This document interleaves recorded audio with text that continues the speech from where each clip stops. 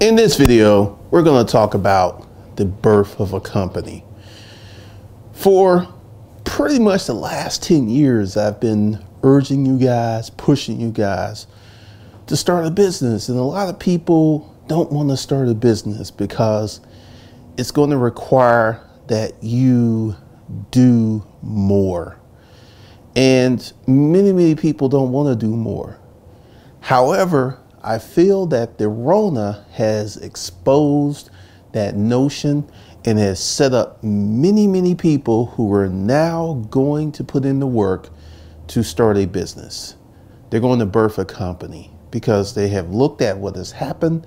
They've looked at these skinny stimulus checks. They've looked at these proposals and they're like, look, I am ready.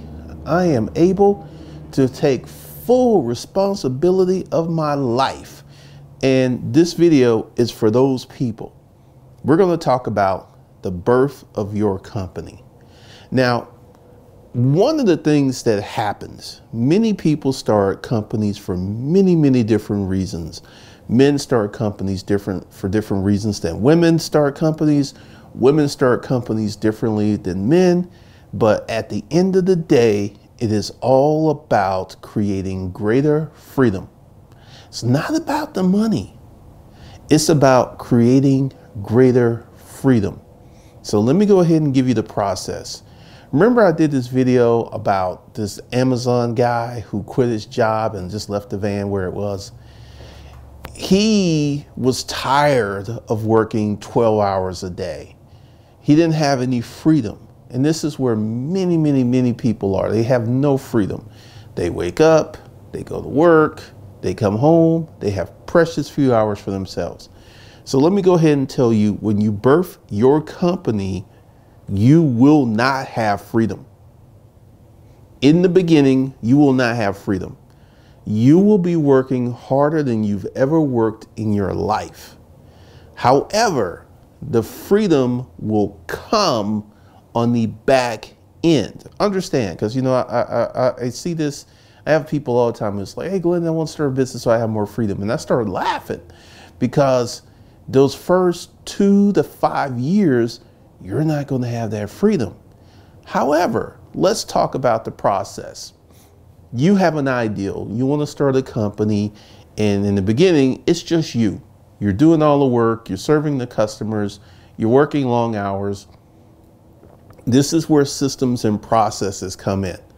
The sooner that you're able to automate, systemize your business and create processes, is the sooner the freedom comes. Because let's say you start a trucking company, big favorite around here. You're out there driving in your one truck. Then you want to create a system of where you have 5 to 10 trucks out on the road with drivers in those trucks so you can stay home. What you've got to do is create the system. First of all, you've got to acquire the business. So you don't have to acquire the trucks. The trucks are easy. You can go to auctions. You can get trucks pretty easy. The most important thing is you have got to acquire the business. And once you work on business, because right now I'm working with a client who has a trucking company, and he has 3 trucks, and he wants to go ahead and grow the company. And I was like, well, this is what you got to do. You've got to go ahead and get contracts for your loads. You want to have dedicated routes. You want to have reliable money. Like contracts. Contracts are like a subscription. Every month, you're going to get X amount of dollars because you have this contract. And this is what you want to work on. So what you got to do is create a sales force to sell your trucking services to companies. You want to cut the broker out. You want to cut the load board out. You want to go straight direct to the customer. Hey, I've got a truck, I've got a driver, you've got loads. Let's talk. So this is one of the things that we're implementing. So you're going to have to, I know you don't want to hear this, but you're going to have to hire employees. And this is one of the most daunting things because many people are not acclimated to hiring employees. And depending upon your industry, you can have a situation where you can have really low turnover, insurance company or something real stable like that, or you could be in the trucking, or you could be into fast food where your turnover is consistent. New person, person quits. New person, person quits. So this is something that you're going to have to get a handle on, and this is going to be part of creating your systems. You must have a system to hire and train and acquire employees. Because this, like, once again, I know that here on YouTube, there was a Facebook post about this one-person $1 million Amazon FBA business, and it got a lot of tractions because people were like, this guy truly built $1 million income as a one-person Amazon FBA business, and he did it through automation, putting together systems and hacks. But that is really, really hard. It is really, really hard. And a lot of people were really interested because because one of the things is when you birth a company, you've got to understand that the things that you want from the company are going to come later. They're not going to be at the front of the company. You're going to be working long hours. You're going to be doing many different things. You're going to be learning different things. However, let me go ahead and give you what happened to me. I used to be a storage auction reseller. I bought stuff from storage auctions, and I had 2 warehouses that I sold the products out, and I sold a lot of products online. I used eBay, I used Amazon, I used Craigslist. And this was the process. But even with this process, we had employees. We had 15 employees. Because the more that you bought, the more that you could sell. And this is one of the things that I realized really, really early. And it's pretty expensive on the front end because you got to have the trucks, you've got to have the staff, you've got to have the people. But at some point, it gets really, really interesting because we're in the process. Because see, here was the big hang up with creating the systems and processes with the storage auctions. The bottleneck was having people go to the auctions and buy units. So you had to hire someone, pay them, give them a bunch of money to pay for the units, and trust their judgment. That was the big bottleneck with the storage auction business, because trying to hire people who were skilled in buying units was a daunting prospect. And that's where our business broke down, because I was the buyer and my partner would buy at times. And I've just learned how to navigate and buy units.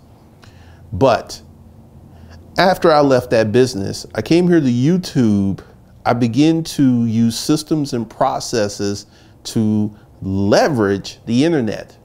One of the things I did was I began to use Amazon. Funny little story about that.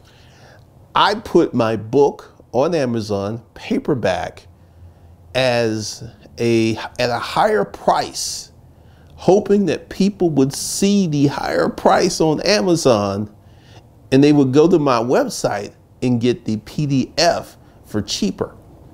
Did not work out. What happened is more people bought my book from Amazon than they did from my website. It was the craziest thing, because Amazon has a high trust factor. So even though they could have gotten the same product somewhere else cheaper, people trusted Amazon and they paid more for the same thing they could have got somewhere else cheaper. You will see these marketplace inefficiencies all over the world. And essentially, like, you know, if you're starting a business and you're worried about competition, you're worried about people, don't even worry about it. Go ahead and put your stuff out there, because the world doesn't have your stuff. Like Savage Finance, personal finance is a very crowded area. I don't care.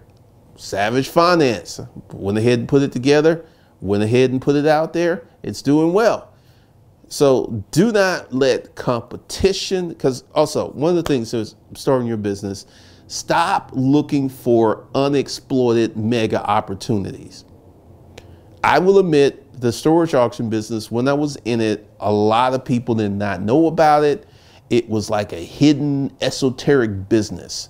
And this is what everyone's looking for. They're looking for this hidden esoteric business that they don't have to apply a lot of effort, and they can make a gang of money because so many people don't know about it.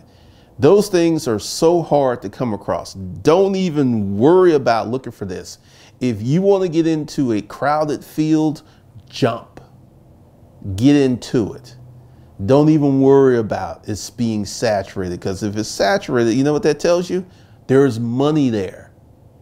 Right now, there are so many food prep companies. Essentially what they do is they send you a box of pre-organized food. Sometimes it's pre-cooked, sometimes you just put it in the microwave. And there are literally new ones, the Green Apron, Trifecta. So if you want to start a food prep company, you don't even have to go national. Do you know if you started a local food prep company, just dealing with bodybuilders and putting together their meals for them, essentially, let's say you charged $50 a week and you got yourself 100 customers. 100 times 50 is 5,000. That's 20,000 a month. See, one of the things that you have to understand is the world is massive. There are so many people who need things, and there are so many ways to exploit, to have an angle, to get into business. There's so many ways. So do not worry about if the market's saturated, because one of the things is, I see this all of the time here on YouTube. Is it too late to start a YouTube channel? No, it's not too late. Is it too late to start a podcast? No, it's not too late. Is it too late to start a blog? No.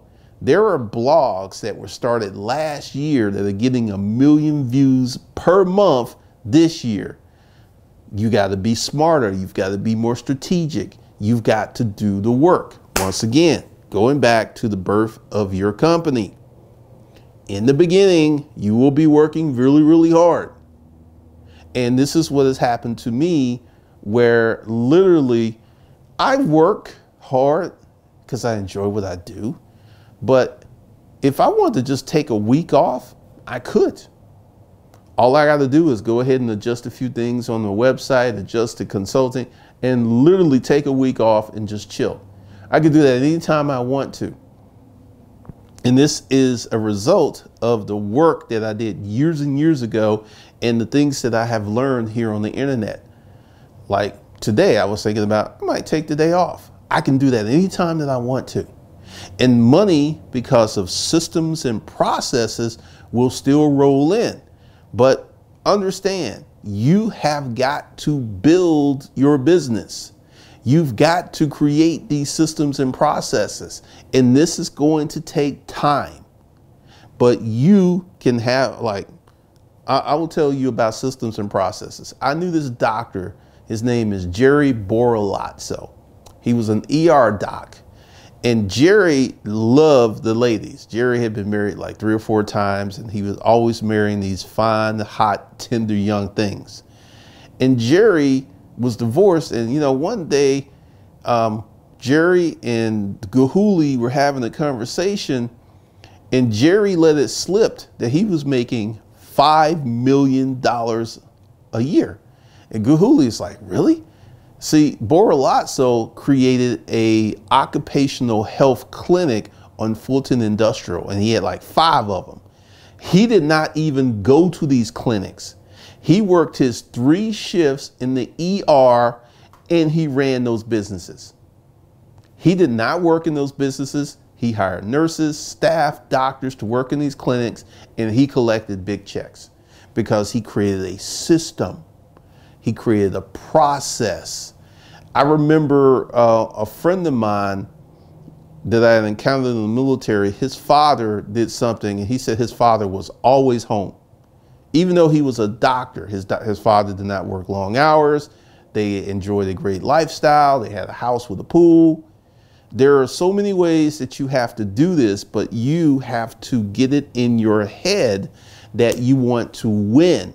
Right now, we have the Rona. Right now is the best time in history to start a business if you are prepared. If you're not prepared, you have no money saved, you are like, let me just go ahead and give you the prepared speech and the not prepared. If you're prepared, you got money saved, you have low to no debt, you have very low burn rate. Your burn rate is how much it costs you to live and sustain yourself. You could do so many things. If you are not ready, meaning you're in debt, you have no money, you lost your job, you're on the verge of being evicted, start a service business. So I got something for the people who are prepared, and I got something for the people who are not prepared. And also, you're going to have to get out of your own way, because there are many people out here who are not in a position to pick, choose, and refuse, but they want to be choosy. Nah, man, I don't want to do that. I don't want to do that. Like this guy who quit the Amazon job.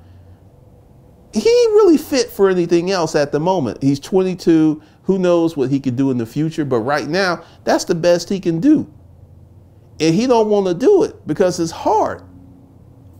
Understand, years ago, when I was in the same position where I had limited skills, limited talents, I got paid crap money to work trash jobs because that's all I was geared up for. That's all I was set up for.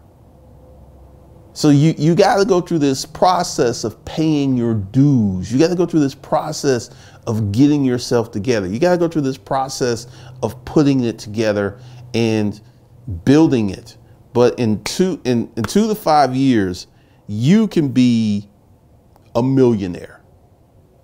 And definitely in 10 years from today, 10 years into the future, you could be a millionaire. You can have a business that is automated, systemized, and you can be home with your wife and kids while your business is making you the money. You can do that.